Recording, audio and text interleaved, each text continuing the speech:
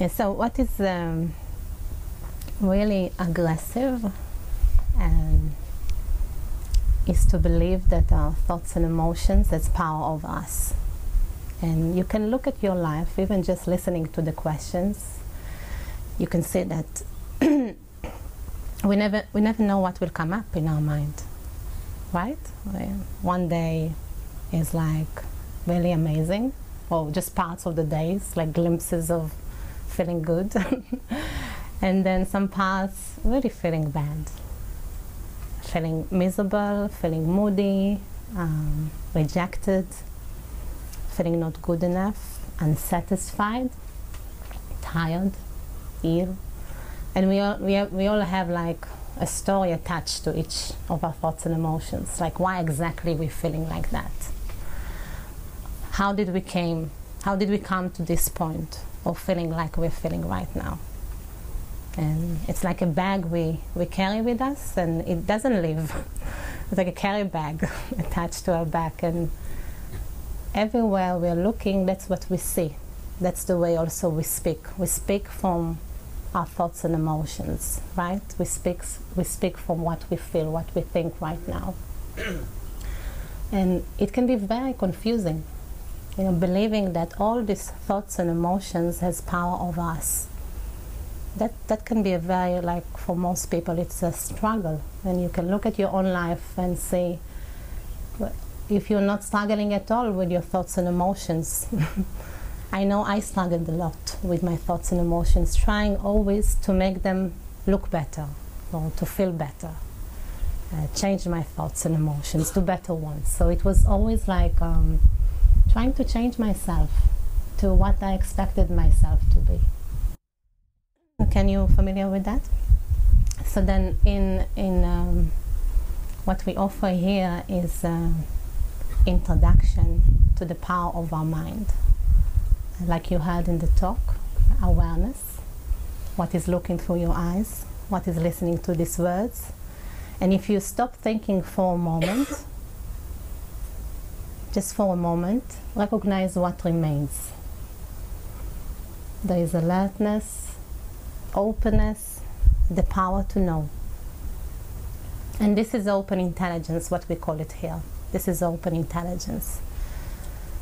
And the next moment the thoughts will come in, right? The thoughts and sensations. But these are inseparable from open intelligence, like the color blue in the sky. We cannot separate the thoughts and emotions from our own open intelligence, like we cannot take the color blue from the sky. Completely inseparable. So at the basis of everything is open intelligence. So whether we are thinking, whether we are feeling a lot, whether we are overwhelmed, or whether we're feeling so relaxed and happy in life, open intelligence is at the basis of everything. And to get familiar with that in your everyday life, like with your kids, waking up in the morning feeling so tired or feeling so angry or wanting to do something, feeling confused or upset. How do, you know, we want to practice something that will work for us in our everyday life, not only when we are in a cave, right? Or sitting in nature, or I don't know, like sitting in front of the beach and thinking how everything is so amazing, or listening to beautiful music. We want to have something in our life that is accessible, that is reliable. So the most basic fundamental recognition is to know ourselves as open intelligence, is to rely on something that is always there, which is open intelligence. And how do we do it? Here we have the practice of short moments of open intelligence, repeated many times until this recognition becomes obvious at all times. And it's an instinctive recognition, so it's nothing to think about it. Like right now, take a short moment of completely relaxing body and mind, just as you are.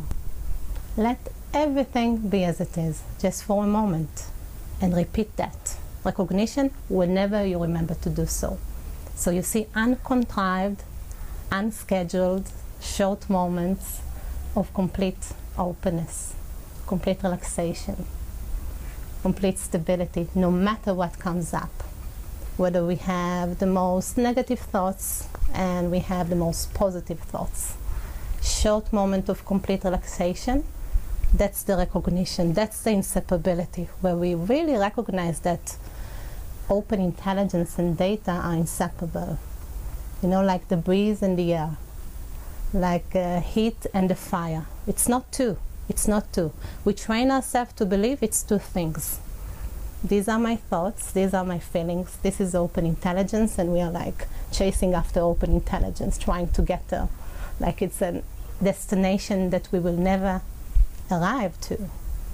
And all of our dreams, all of our passions, everything we really wanted to do and be in our life, we just push it down because we feel so affected by our thoughts and emotions, right? We feel affected by money. Yeah, never enough. Even if we have enough, we have data about money. Data is like thoughts, emotions, sensations, experiences. So we have money, we think, okay, how can I have more money? Or what do I do with all this money? You see? So we emphasize this data streams as something that really can affect our entire life.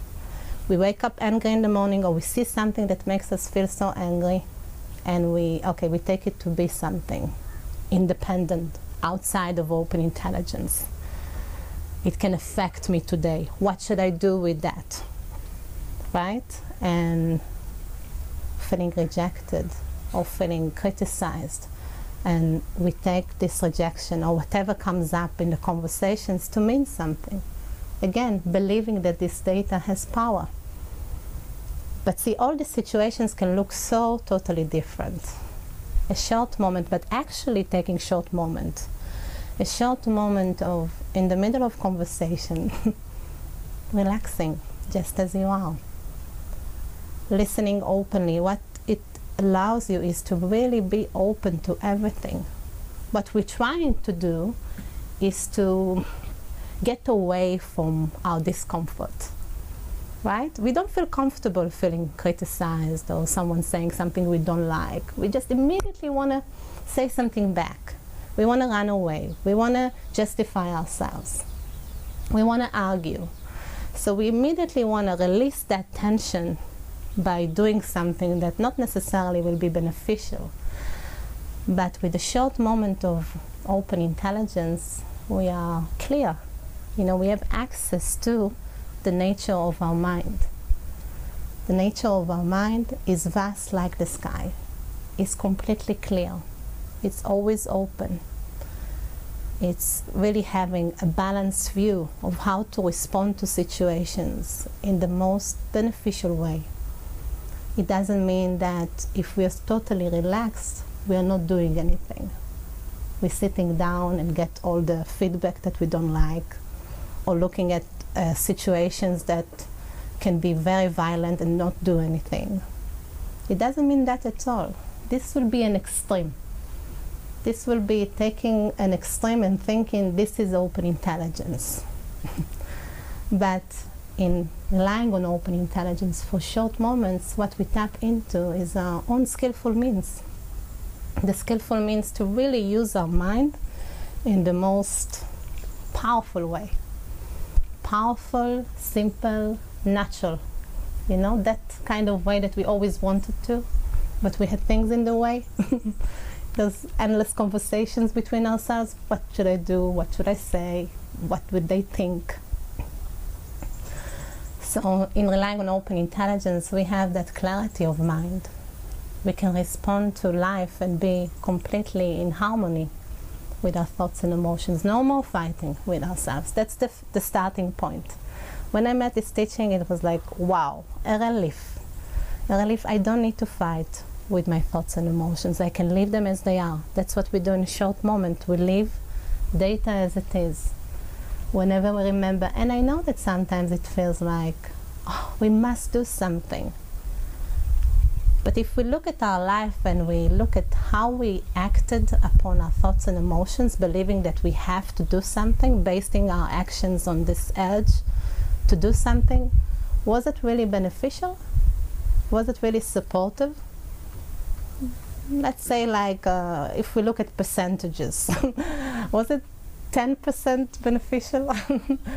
Not always. I know for myself, not always. It was always loaded with some kind of my opinion, my point of view, what I'm trying to say. I want to do that. So in complete perceptual openness, there is a balanced view.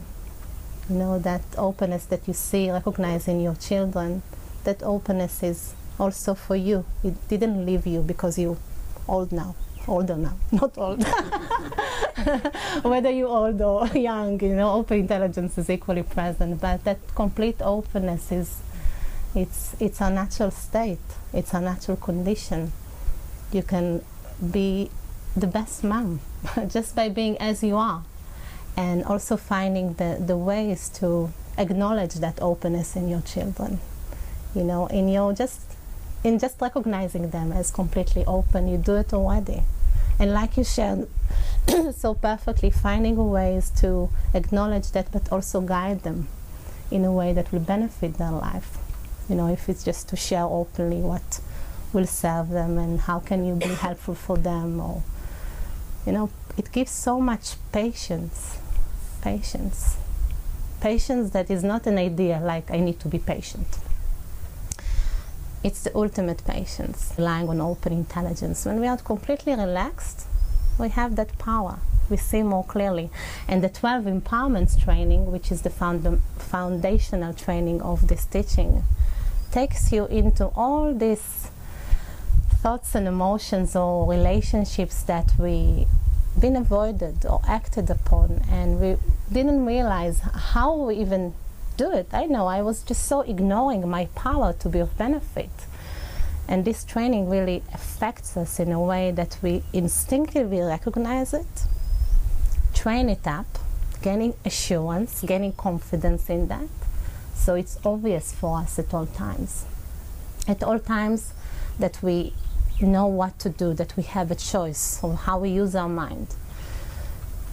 There is the old way of using our mind, of living in our thoughts and emotions, and there is the new way of using our mind, relying on open intelligence, which is inseparable from our mind. It's not something that we bring in. Suddenly we have open intelligence, It's something so natural, like I said, looking through your eyes, listening to these words, what is already aware.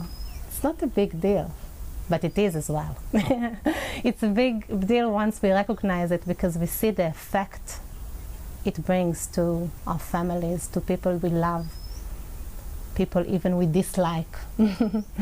Things we don't like to hear, things we do like to hear. Being tired or being so energized, it gives that stability that doesn't rely on this continuously changing thoughts and emotions. This is so confusing to live like that, ever-changing descriptions. But living a life based on open intelligence, everything is inseparable. We are not trying to remove ourselves from anything at all. We are open. We are responding to life. We are connected to our family and friends. We are not a separate entity that's trying to be aware. It's all simple, it's all natural, and it's possible for us.